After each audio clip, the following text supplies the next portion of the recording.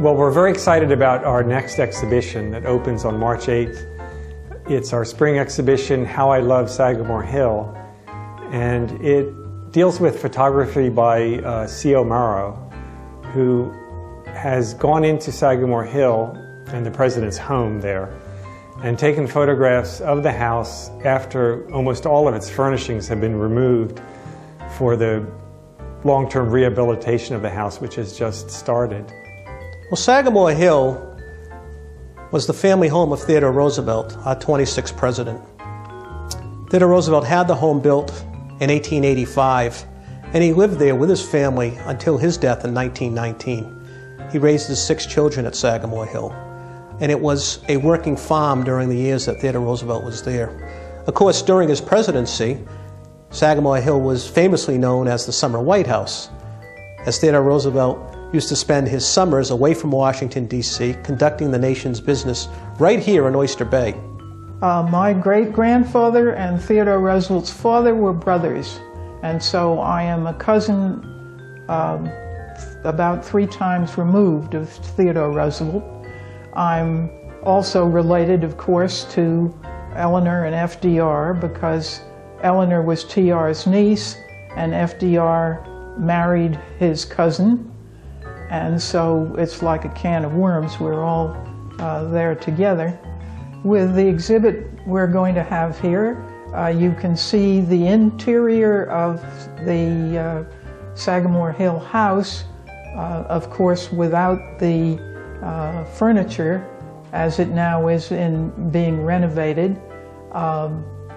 It's very interesting because you wouldn't usually look at the walls and the stained glass in the windows and things like that. A lot of the times when you see an image of Sagamore Hill, you know, they'll show something with the farm and the beautiful home from a distance, but then you don't really get an idea of what's happening inside. And then the few shots that you see inside are typically of these crowded rooms full of this wonderful memorabilia and all these different objects from Theodore Roosevelt's life. But then to know that all that was going to be removed and you're actually going to let the house sort of speak for itself, I thought was really interesting. And then we saw a couple of his shots months ago, and one that really stands out for me is a shot that he took of the bathtub and the shower, which I think might have been pretty state-of-the-art back in the time, but it's beautiful. You know, there's the tile, of course, and then the porcelain knobs, the hot and cold. And to think that, you know, here's this great president and just a wonderful humanitarian and environmentalist, went back when there really weren't environmentalists, or just a handful of them really speaking out. You know, that was his shower. And as weird as that is, it was also very intimate, and I just loved that. That's not something you can see from the regular tour. That is something that you may not have even noticed because of all the other things that they would have placed in the room to interpret it as it was when he was living there. He and his family were living there. So that's the neat thing about these pictures, is that you get to see some details that you would have just passed by, and it allows you some time to contemplate that home in a different way, other than just being President Roosevelt's home, but just this beautiful testament to architecture and design and craftsmanship.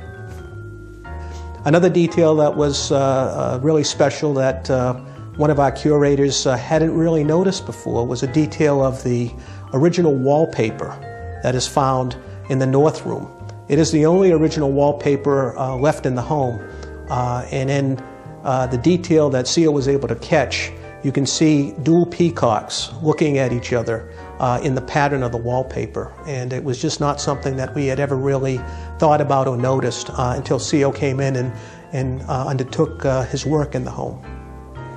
It's a very interesting concept to come into a house that's known as a home and take pictures of it unfurnished. And for me, the exciting part about it is that it's an opportunity that won't really come again, most likely for folks, to see the bones of Sagamore Hill and what a beautiful place it is, not just because the president lived there, but in and of itself.